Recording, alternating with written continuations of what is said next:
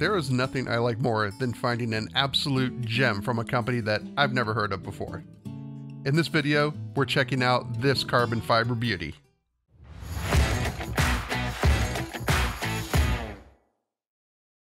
This is the Aoka TKPro 424 carbon fiber tripod.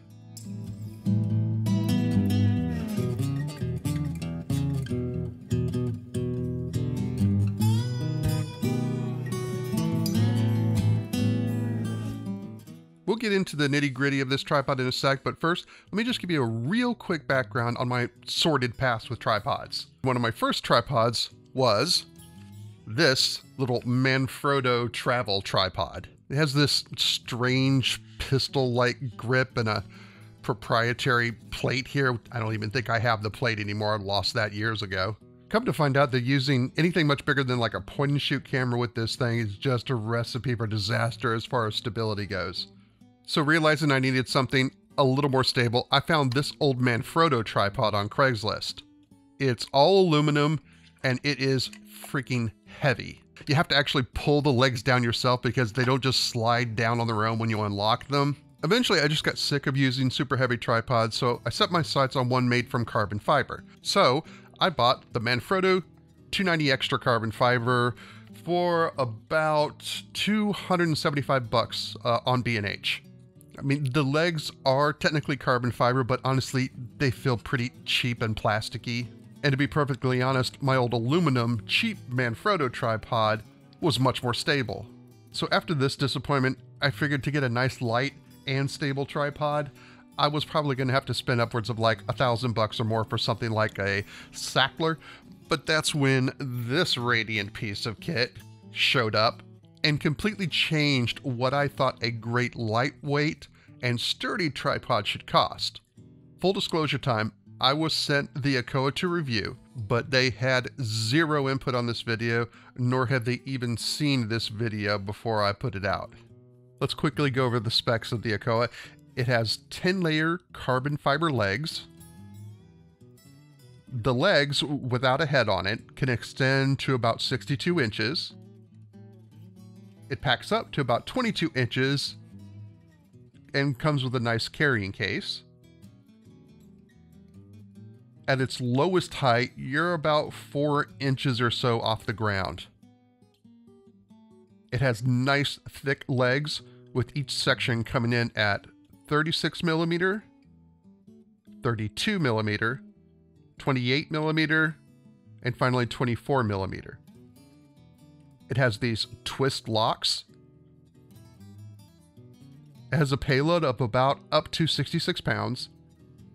The whole thing only weighs right around 5 pounds. It comes with rubber feet as well as spikes.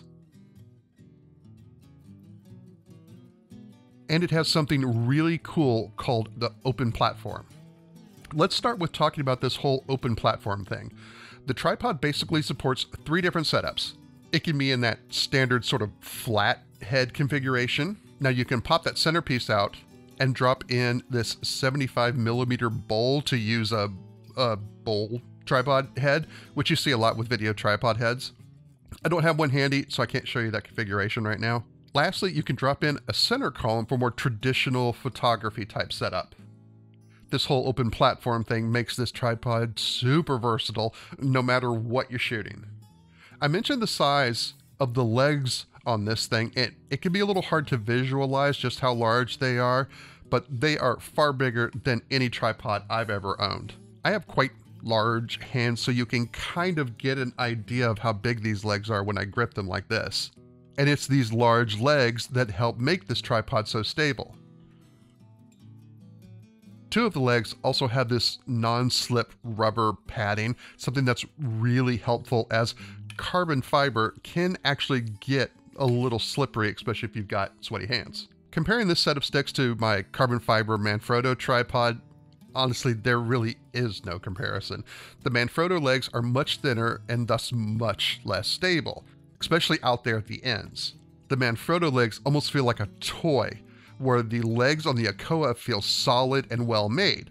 When I turn the twist locks, the The legs just slide right down. Just holding the Manfrotto tripod, and honestly, it doesn't feel much different than some of the cheapo carbon fiber tripods I got and quickly returned to Amazon in the past. At $275, I just expected a lot more. The fit and finish of this tripod is way beyond the Manfrotto. You feel like you're holding a well-made, substantial piece of gear. The better build quality, the better fit and finish, better specs like higher weight capacity with larger, more stable legs. Not to mention the whole open platform thing. So basically for only $50 more, I got a tripod that completely blew that Manfrotto out of the water. Manfrotto does make some okay products. The more expensive, higher-end tripods are actually pretty good. But they're tripods that would be considered budget, like the under $300 or so. That quality just doesn't extend down to their lower-priced models, in my opinion. Again, I feel it's important to say I'm not being paid to say anything good, bad, or ugly about this tripod. Thankfully, I'm at a point in my career where my opinion can't be bought for the cost of a tripod. If this tripod sucked, I would say so. That being said, it's my honest opinion. It's simply an amazing piece of gear. The jump in quality from that $250 Manfrotto to this $299 Aoka, it's night and day. I guess the ultimate point I'm trying to make is this: even with a well-known name, it doesn't mean you're getting a piece of gear that's worthy of its price tag. It might be the company that you've never heard of before where you can find the real gems, and this tripod is a perfect example of that. I hope you found this little video useful, and if you've got any questions about this tripod, just let me know in the comments. If you're feeling generous, maybe even consider liking the video. It really does make all the difference. So, until later, have a good one.